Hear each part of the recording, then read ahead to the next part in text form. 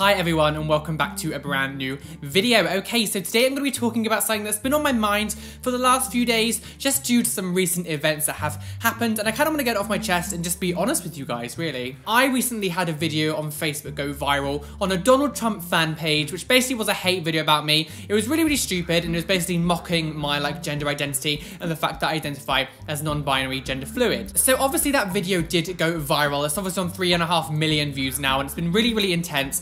And it's been shared on so many people's Facebooks. I've had so many people messaging me saying, this person's done that, is this you? Like, what's going on? Why is this stuff happening? And it's actually been like a really intense thing that I've never actually experienced before. Now, I'm used to getting hate on YouTube. Like, I've had people make hate videos on YouTube before. Like, Undoomed got like 200,000 views. I think that was like the max that one of these hate videos actually got. So like, I have kind of experienced it, but never on this scale and on this platform. Actually having it on Facebook and having loads of my friends like tag me in this stuff saying this is on here, what's going on, what's happening. Family members have seen it, like friends from like America who I've not spoke to in a long time have had them on their feeds. Like, it's literally gone insane. People I work with at work have had this been shared on their feed. I have never received so many death threats, so much intense kind of like, you should die, you're disgusting, you're scum, you look like all these like words under the sun, like insulting every single little part of my like body, my face, everything. I am a very strong person, and actually I'm really glad that this has happened to me and not some of my other, non-binary people that I know, like my friends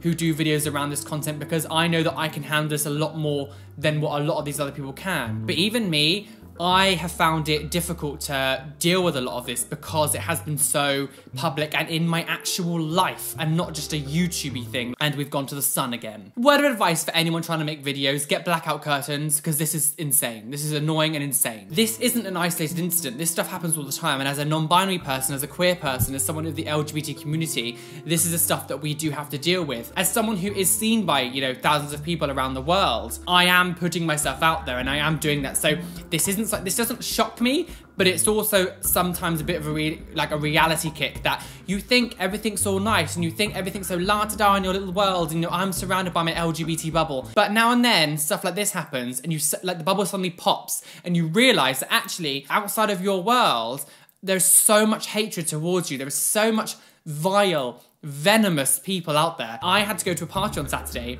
and I went out the house and I felt anxious, and I hated the fact that it got to me and that I had that. Also taking into consideration that I do work part-time in retail, which is a very public facing job. And the other day someone recognized me and said, I saw you on Facebook.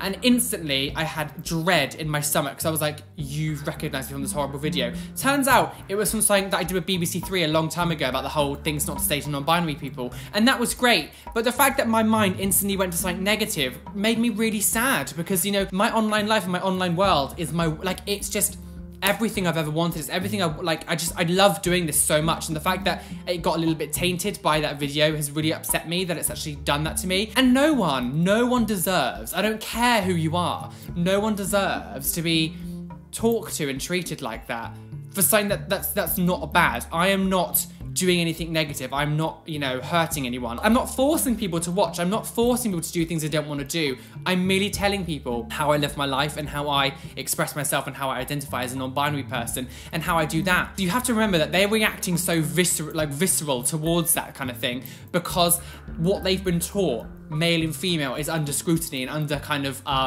this sort of like being dissembled and in front of them, and they're like, what? So they panic, and it makes them think about something they've never ever thought about before, because their mind's suddenly like, what are you talking, and it goes into kind of like die, like panic mode. Oh God, and now we literally are on the sun. But this is definitely something that, as a queer person, I have to deal with a lot. And this is something that I do have to deal with it like a lot of the time.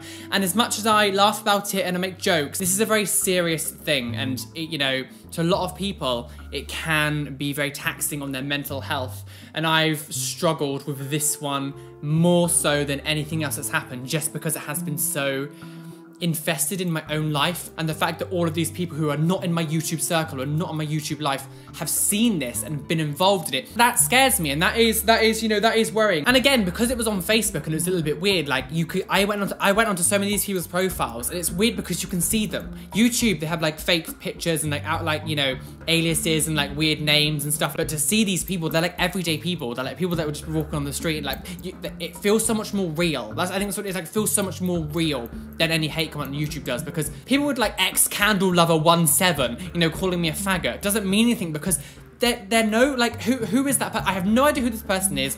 No pictures, no anything. Like, it just looks like a text on the screen. But being able to go on someone's profile, seeing their life, seeing who they are, seeing their photos, seeing, you know, people that know them, seeing all this kind of stuff, and then seeing a comment from them saying, I want you to die, or I'm going to kill you if I saw you. That kind of stuff, it feels so much more real because you can see them. Like, I get a lot of attention in public anyway, just because I do look a little bit more extreme than most of people. So now it was changing to me, I was thinking to myself, are they looking at me because they've seen this video? Or are they looking at me because they know who I am? Or are they, like, you know, they're looking at me because I just look different and they're a little bit more intrigued? Like, it's been very, very difficult for me to kind of process a lot of the stuff that's happened. And I'm not ever gonna stop doing what I do, and it's not gonna stop me from living my life when I am a very proud non-binary person. I'm gender fluid. I love the fact that, you know, I don't identify as male and female. I don't want this to like ruin your feelings about me or ruin anything you've had, because, you know, I know you guys see me as a strong person, and I get a lot of comments on my hate comments video going, the way you handle it is amazing.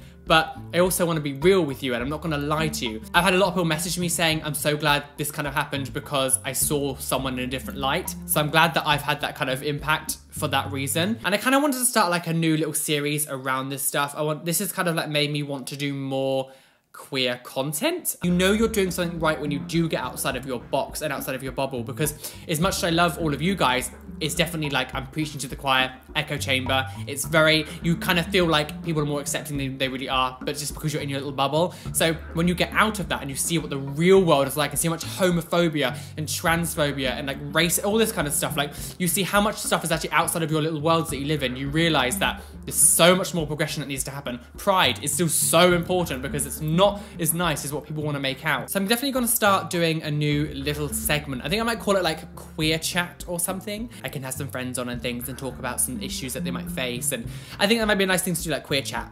Do you think queer chat would be good? Put it down, tell me if you think down below queer chat would be good. I don't know how many people are still watching, because this video's gonna be long. Tell me down below.